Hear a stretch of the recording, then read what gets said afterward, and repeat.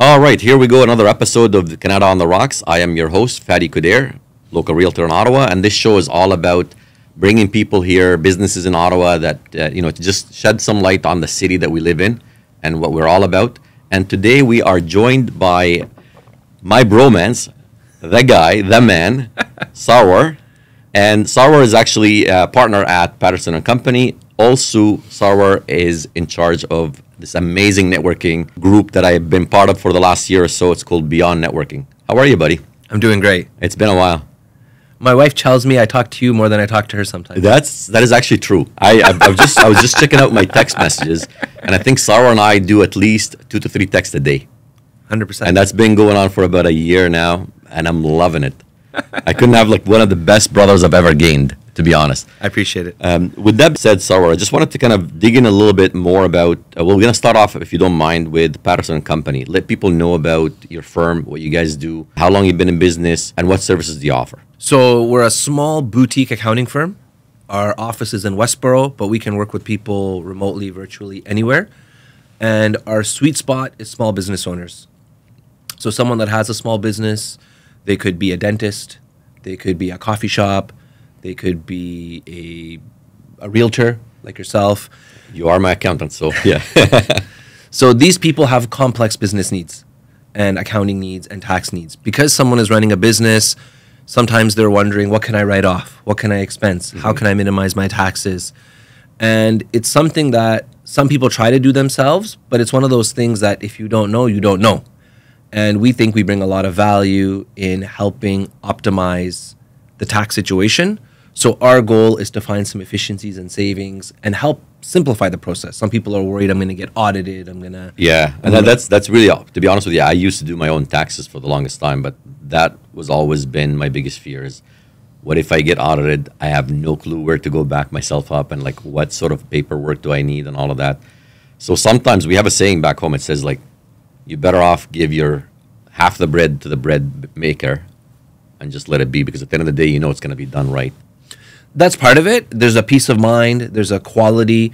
And my hope and goal is whatever someone's able to do on their own, we can take that and do it a little better so that our fees are more than covered. So if someone has an accountant, a professional coming in, taking a look at stuff, there's obviously a cost for those services, but that cost is outweighed by the advice and the tax savings that person can bring to the table. So if that's the case, it's a net win-win. What are some of the tailored to, other than, small businesses like realtors and what have you, that are specific for you? Yeah. So I work with a lot of healthcare professionals. That varies between dentists, doctors, pharmacists, different healthcare. Those people go through school to become what they are doing. So they go through pharmacy school, dentist school. But once they get out there and they open up a clinic or a pharmacy, they're now a business owner. They have employees, they have overhead, they have leases, they have cash flow. I'm helping this pharmacist, brand new, just out of school. He wants to open up a pharmacy. He's negotiating with the landlord.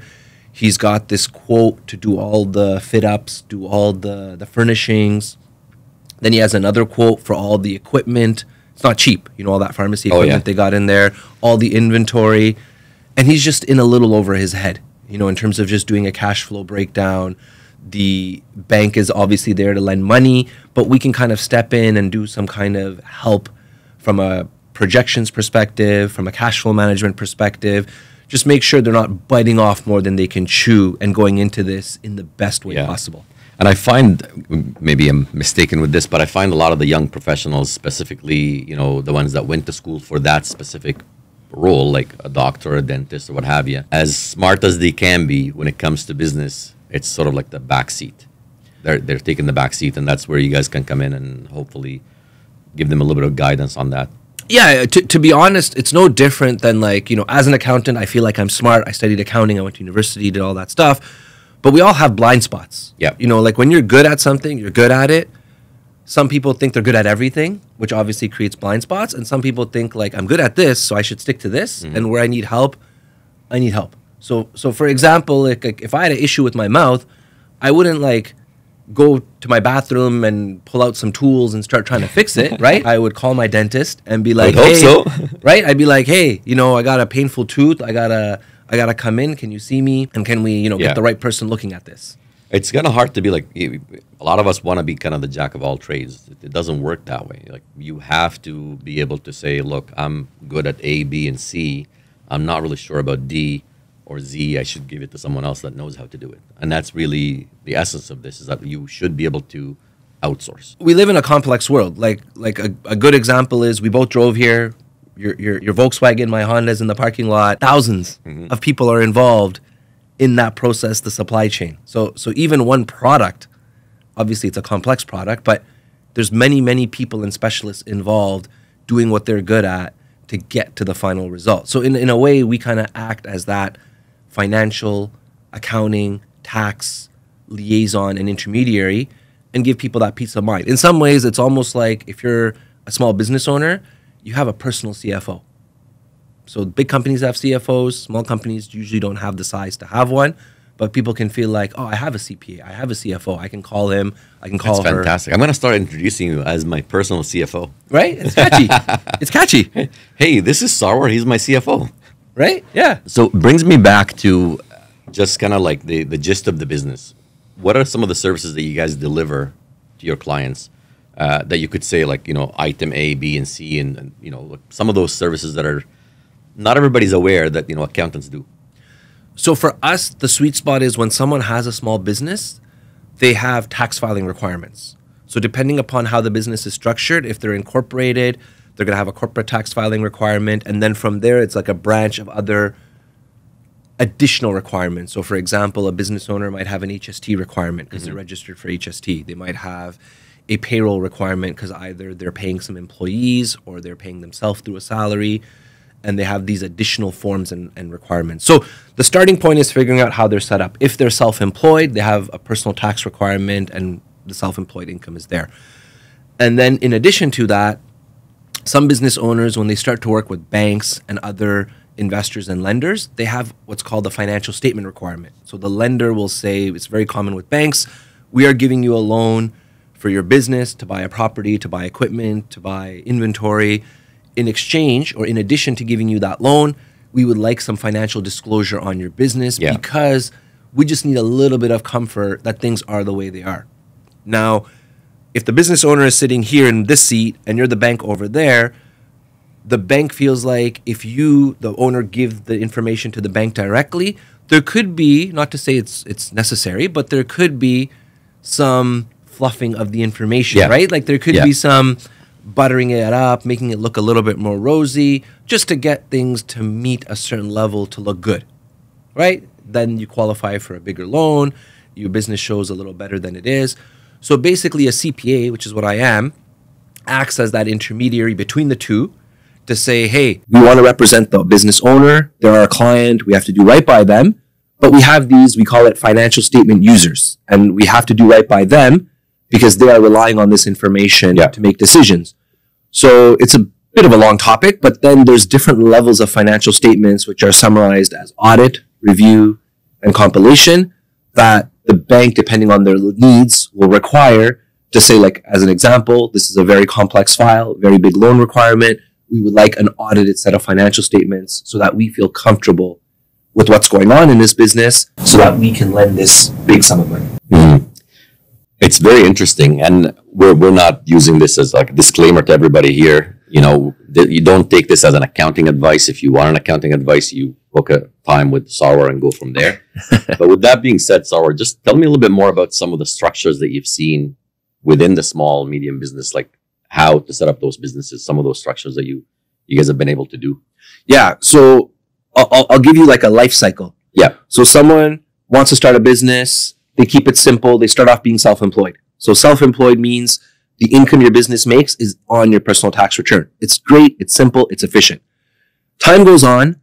They're making more money from that business than what their personal needs are. So the business is successful. They're making a good sum of money, more than they can spend or more than they need for their personal life, their family. Being self-employed means that person is paying more tax than they need to. So what we do is we come in, we have a conversation with that person, we do some planning, and we say, you need to incorporate, because the benefit of incorporating is the money you don't need to take out for personal, you will pay a low rate of tax on it. corporate small business tax rates are much lower than personal tax rates. So you take this person, maybe they're 2, 3, 4, 5 years in, they're making a little bit more than they need and it's growing. They're making more and more and more over time. We incorporate them. Now they've benefited from step one, or tax deferral, we call it, low small business corporate tax rates. Let's say some more time goes on and they're accumulating a significant amount of money in their corporation. You know, that little bit of amount that they can save every year, it starts to grow. It's 10,000 in year one. In year two, it's 20,000. So now it's 30. Year one, year two. Year three, it's 40,000. So it's 70. And they're like, hey, we have this extra money. It's sitting maybe in a bank account, maybe simple, investments. We want to do something fancy with it. We want to open a new location. We want to buy some real estate. We want to do something fancy. And then we can say to them, hey, we now want to look at a holding company. We want to separate your business operations. And you are, let's use the example of the pharmacist. You are the pharmacist. That's your core business. These investments that you're now getting into, which are more complex, like a property, commercial real estate, residential real estate, we want to push that over into a separate entity. That way the two things are completely separate. You can sell one and not the other. The liability is not cross-contaminated, like something goes wrong here. It's not impacting over here, vice versa.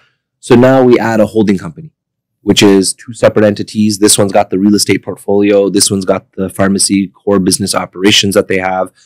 And now they have that set up. Time goes on, and maybe they want to open another location for the business that they run. So they want to open up pharmacy number 2. So now we can set up another company for them, open up another pharmacy. And that's kind of the life cycle that we go on. And then let's say it goes full circle.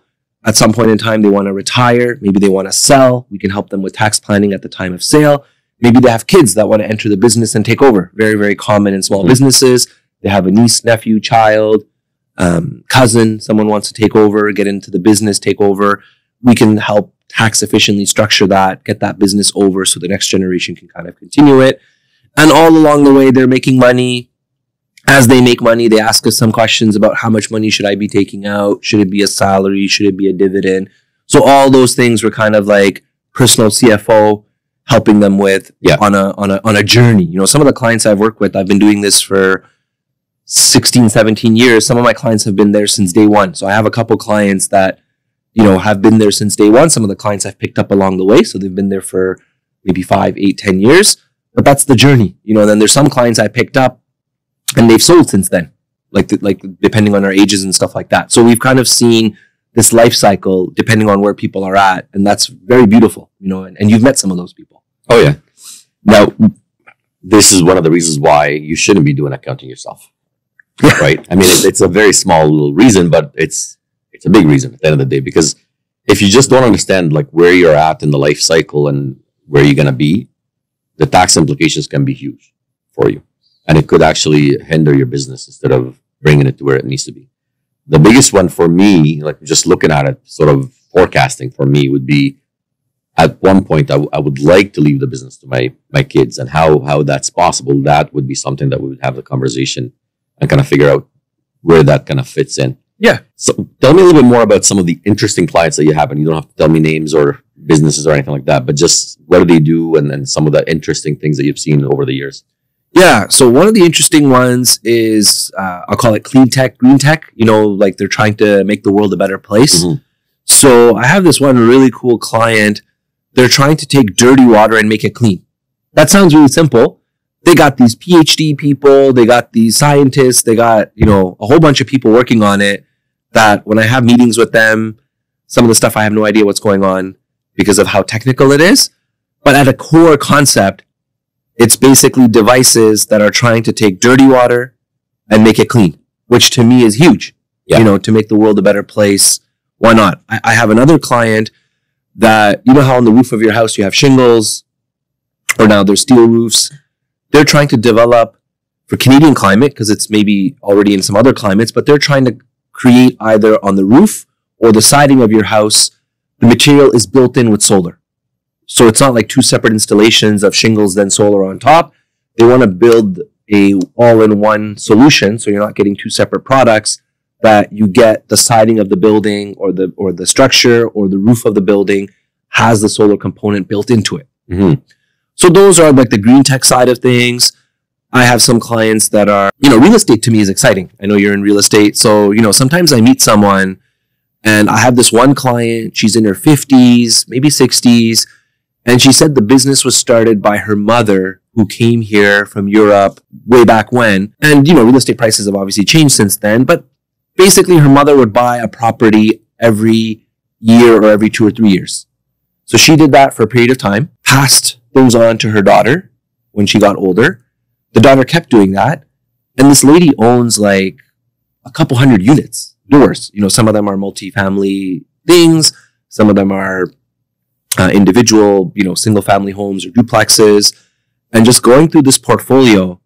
And she's so unassuming. You would not know that looking at her, right? She still has like this job where like she works. Those are my favorite people, by the way. Yeah. The ones that you meet them, they're very unassuming. You have no idea what they have in the bank, what's going on. She's not flaunting it. She's exactly. very and nice. Just humble. She's personal. She doesn't strike me as someone that's rich and flaunting it or that's egotistical or any of those things. She's just a normal person, is nice, has a job. So you would think like, okay, this person's doing okay. They have a job. They're doing okay. But then in the back, they have all these properties. Some of them are fully paid off. Some of them are partially paid off. Some of them are refinanced to buy more properties. But the net worth of that portfolio is huge because obviously over time it's compounded and grown and stuff like that. Yeah. And I'm just like, well, a few hundred doors in Ottawa. Like, I mean, even if you look at a rate of $500K, that's, Yeah. That's a lot of money. So it's like a hidden gem. It's like I heard this story. Someone passed away and they were a janitor and in their will, they left like millions of dollars to charity. And then no one knew. But this person was just very dedicated or very disciplined, with investing and savings and things like that. So in a way, it strikes me as that. Like even in her age now, she's still trying to keep following the path that she's on, like getting a property, adding doors, adding things. Like she's got this formula and it works. Mm-hmm. Now, what are some of the pitfalls for not having an accountant, a good accountant that knows what the heck they're doing? It's really, you don't know what you don't know. So one of the issues is you may be missing out on tax savings and you don't know. So what I always tell people is if they meet with me, it doesn't necessarily mean something's going to come out of it and we need to work together. It's really just about assessing if there's opportunities and fit. So it's not like a commitment or anything formal when we meet. So oftentimes what I try to do is meet with someone and see if there's value I bring to the table. To me, if I find opportunities where I can help them, I basically create like a bullet list. Here's some things where we can help. Here's how we would structure it and implement it. If you'd like to work together, let me know. Then they can kind of see, this is how we're going to benefit. Maybe some of those things have immediate tax benefits. Maybe some of those things are long-term benefits. But they can kind of assess what they want to do. If there's nothing, like once I met someone and they were so organized, they did their own taxes, and I was like, dude, like there's nothing to bring to the table here. Yeah. And he's like, I studied accounting in school as a minor. There you go. I keep on top of everything. It's about time, right? Some people have time to research and look up stuff, and they're like, once I had a question, I called CRA to get the answer. I'm like I can't mess with that. Like you have everything in place. The only thing I can offer you is if you don't want to have the time commitment of doing this yourself, obviously giving it to someone to do would be a savings of that time, but you're doing it perfectly. Like there's nothing I would do differently. So if you want to keep doing it, no problem. So that's really, what we try to do. So to me, there's no pitfall in that meeting because we're just trying to find areas, because a lot of people, I'm going to say the majority of people, when we have that meeting, they don't know what they don't know. There's, I didn't know I could deduct that. Or, I didn't know I could do that. Or, I didn't know I could save taxes this way. And then that's kind of gets the balls rolling, or it gets the wheels turning. If they don't know, then that might lead to a savings of this amount, compounded yearly for a number of years. We're talking a big thing. And that's usually how our conversations start with people. Now, with that being said, a lot of the time I find when people just kind of go and do their own taxes, like I said, there's a lot of things that they miss out on.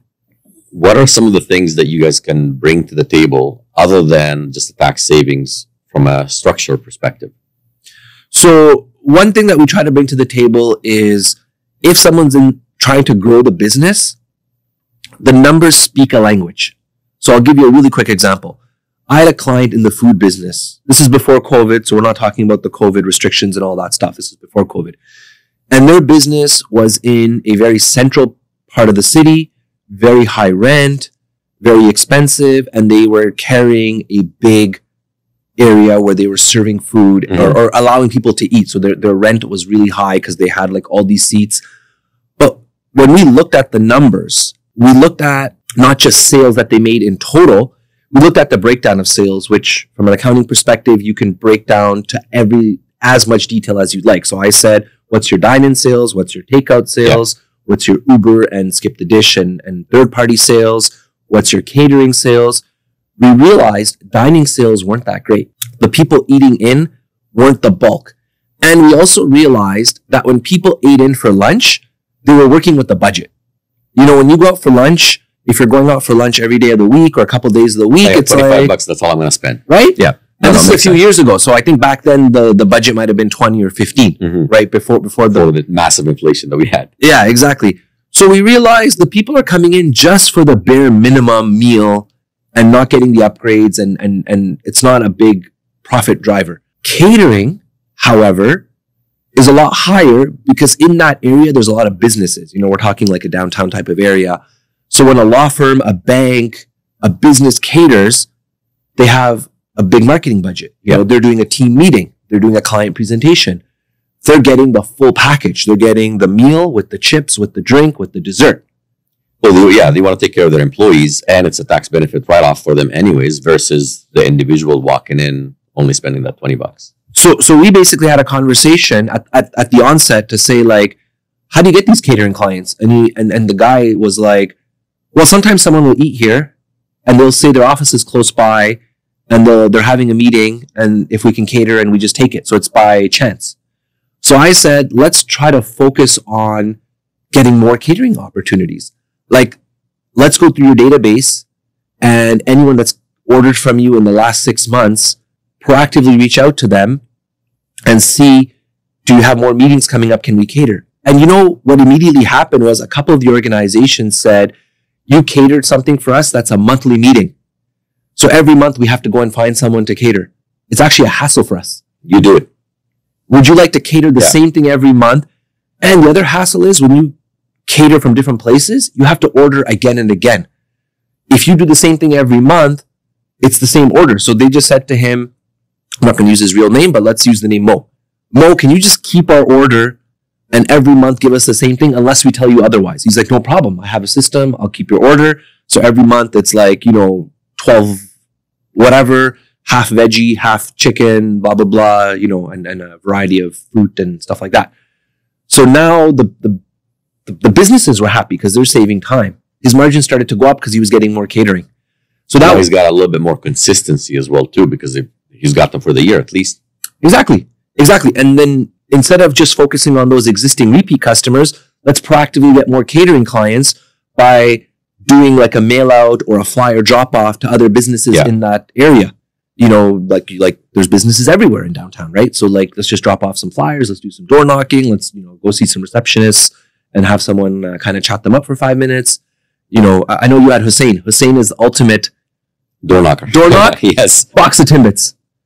So I said, door knock, a little sample of your cuisine. That's it. And then that's, get the receptionist kind of warmed up to you. And then, hopefully they reach out, leads to a couple of follow-ups. So what ultimately ended up happening, I'm kind of condensing the story now, is they realized catering was a lot more profitable. They realized dine-in was less profitable. So when time came up for lease negotiations, they kind of cut their space down a little bit. Mm-hmm.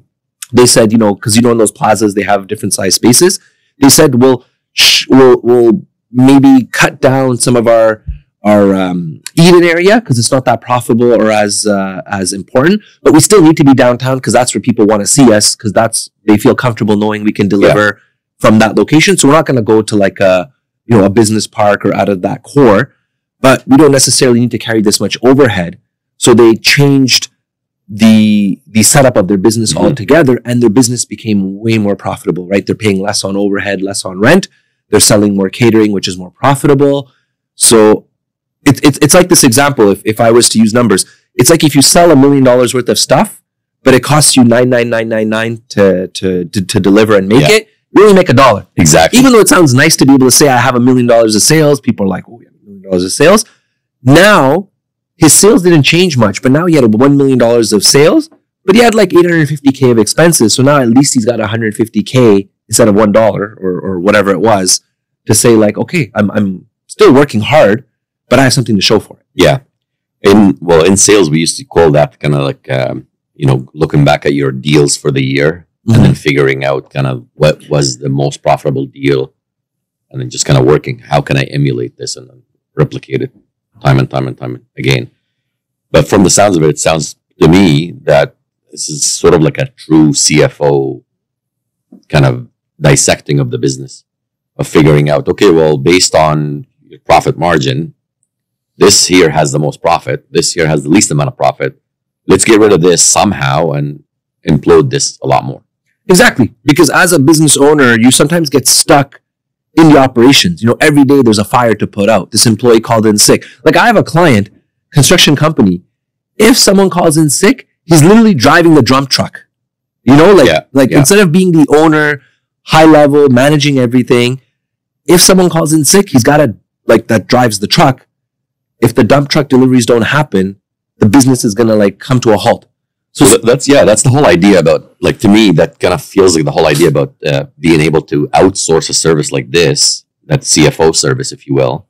It gives you that sort of look at future proofing, not just future proofing. Like you're not necessarily looking right in front of you. Yeah. You know what I mean? You're looking ahead. You're driving with your window wide open, not necessarily just driving and hoping that you're not going to hit the next bump in the road. Yeah. And that's a lot of the times I find a lot of the businesses are just kind of operating from that place of, I got to get this done. I got to get this done. But there's no sense of, well, what are we going to do next year, 10 years from now, 5 years from now?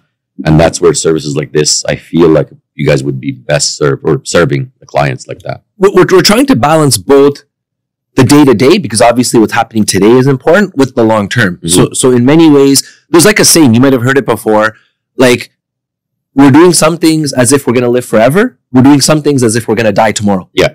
So, that's a saying I've heard many times in different contexts, but we're kind of being mindful of both of those things. Like we hope this is going to be going on for a long time. So as a result, we need to think long term and put those things in practice. It's actually a hadith. It is. It is. Do for your life as if you're living forever. As if you're living forever, and then do for your end as if you're dying tomorrow. Exactly. That's basically it. Yeah. Exactly. And then, I'm glad you brought this up. I really like that saying. It's kind of like the mantra. Yeah, 100%. And I appreciate, in order to get to that point, you have to get through today. Mm-hmm. So if you're like, employee called in sick and that's going to create a problem, and you have to drive the dump truck. Okay. Like we got to address problem A to worry about problem X, because that's way down the priority list or not as immediate attention. But let's think about getting some systems in place. Let's think about some high level stuff so that you're not always caught up in these fires, high level, big picture. And another thing is, what's the most profitable thing you could be doing?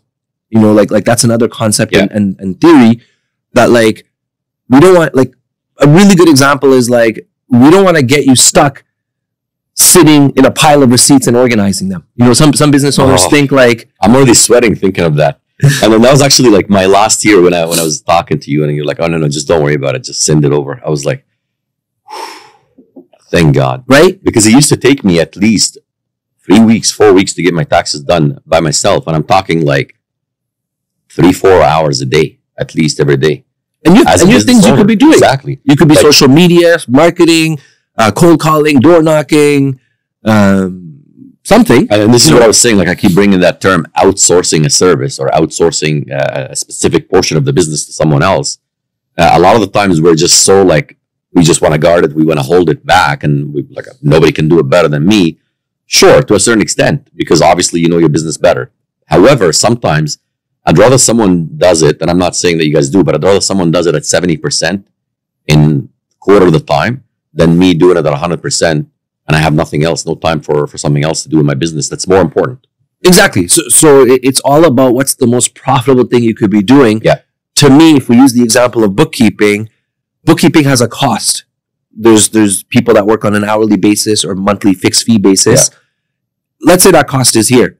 Most business owners and what they sell and what they produce And if they spend time on business development, if they spend time on sales, if they spend time on that, the value we can attribute to that is going to be higher. It's going to be, in many cases, multiple times higher. Exactly. The bookkeeping rate might be $50 an hour.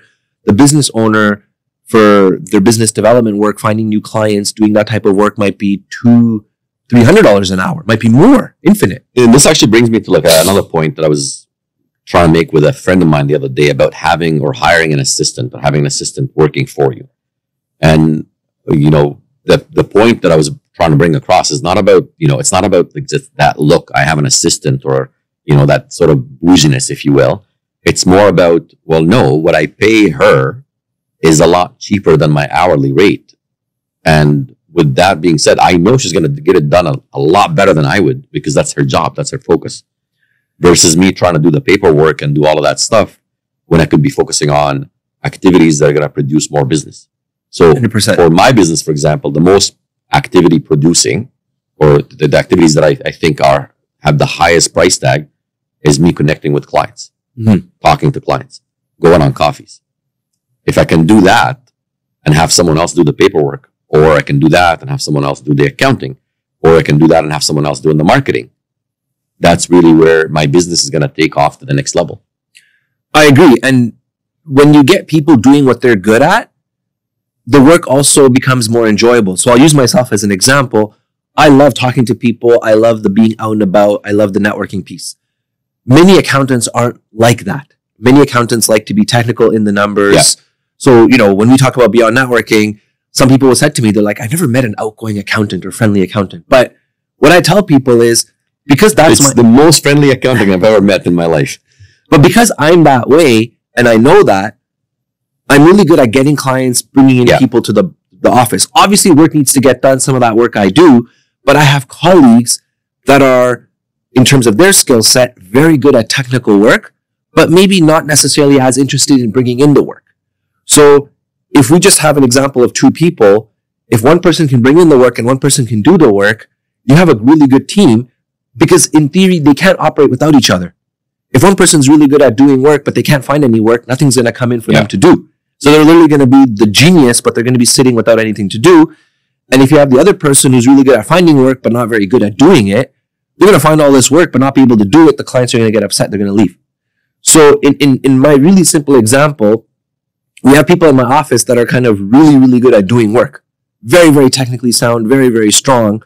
And I work with them really well because I find them some clients and say, we have this new lead. I've got this stuff organized for you. It's ready to go. Here you go. And then they're like, boom, they take it from there. Yeah. It sounds like the saying that I keep hearing comes up time and time again. If you want to go faster, you go by yourself. But if you want to go further, you go with a team. 100%. I like that. It's we have another saying back home. Actually, it's Egyptian, kind of funny. It's like one hand by itself can't clap. That's true. You know what I mean? Yeah, so that's true. I can try to do this, but the second I do that, then you and I can clap. 100%. Yeah. And that's really like what I like about this is that, look, at the end of the day, you have to figure out a way to kind of bring the business and grow the business in a way. And sometimes you within the business are not able to see further than the next day. Mm-hmm. And it's always good to have a second opinion or a second sort of look at the business to kind of figure out where you're at. So how would we bring people to you guys? What would be the best way to contact you? What would be the best way to kind of get in touch with you? So we have a website, patersonandcompany.ca. I have an email address, which, you have, so you can share with your followers and viewers. That's probably the best way. I'm on LinkedIn, Sarwar Qureshi. If anyone wants to reach out and send me a connection request, I'd say any of those options are the best way. And then from there, depending on people's preference, we can meet at my office, we can meet at their office, we can meet for coffee, we can meet virtually. And that's kind of the starting point, like I said, of seeing if there's something we can help with. So I have a question that's a little bit sort of, I'd like to kind of end with it, if you will. As an accountant, what would be like, again, at the end of the day, people are going to choose the accountant or the service provider that they're comfortable with. Mm-hmm. But what would you say would be the best 10 to 15 things that, or maybe not, but like the best couple of things that they should look for in an accountant before they hire them? That's a good question. So I'd say number one is fit/chemistry. So when you're working with someone, any service provider, doesn't have to be accountant, could be lawyer, could be mortgage, real estate, whatever it is, you have to get along with the person. So if you feel like you do, that's a good sign because you're going to be dealing with this person maybe for years to come. Yeah. Like I said earlier, I've been dealing with people for 15, 16 years and hopefully many more years to come. So if part of that feels like it's forced or you have some issue with it, then that's fine. Like some people tell me straight up, they're like, I want someone that speaks this language because they feel comfortable in that language. I have no problem with that. Like I don't speak French. Someone wants to speak French. I have a colleague that does. Boom, we can connect you. Or whatever the reason is. Some people want to work with female. Some people want to work with this ethnicity. Some people want to work with this specialist. By all means. So connectivity, fit is probably important. The other thing I think is very important is clear, transparent pricing. Yeah. Sometimes I hear stories where like people get a quote or they don't get a quote at all. And then they get surprised that my quote was this, my bill was this, or I didn't get a quote, now I got the bill and I wasn't expecting that. So I think it's very, very important. Like transparency. Like when I drop a car off at the mechanic, they tell me what they're going to do and how much it's going to cost. And they say, if anything else comes up, we'll call you and we'll let you know. And you have to give us the go ahead on the phone. Yeah. And we can even tell you if it's a must or you can delay it, that you can do this next time. Mm-hmm. So then I'm in complete knowledge and control. So if there's any issues or discrepancies with pricing, if there's any of these like overages or fees that don't make sense, to me, that's not good business practice. To me, that's something that I would be looking for. The other thing is timeliness. Some accountants get so busy, they get so bogged down that everything becomes deadline oriented. Well, deadlines are months out. So if, let's say we're talking about something for this year and we're dealing with it at the deadline time for corporations, it's 6 months out. When we're halfway into the new year, if we realize there were some issues with the pricing, with the expenses, and we're waiting till the deadline to figure that out, well, half the year of the upcoming year has gone by and now we're dealing with it. We want to be more proactive, not reactive. Yeah. So I had a conversation this morning on the way here. I do a lot of Bluetooth calls in the car. And the person was telling me their business year end was December 31st. They almost have their stuff ready. And I said to them, it's only January, whatever the date is today. Let's tackle it. If you have stuff ready by Monday, I'll have someone on my team ready. And, that way, if we notice anything in those numbers for 2023, it's only the second or third week of January. You can implement that for 2024 on a fresh basis. Yeah, and that's actually the biggest one. The biggest issue is like you go in, you're trying to do taxes. I'm a huge like ADHD. At the end of the day, I procrastinate. Like I don't do things with the time I'm supposed to be doing it. So, for example, my taxes last year were way behind. Knowing that this year I need to implement a few things, it was a little too late. So it's always a good point to be able to just kind of do it when it's supposed to be done.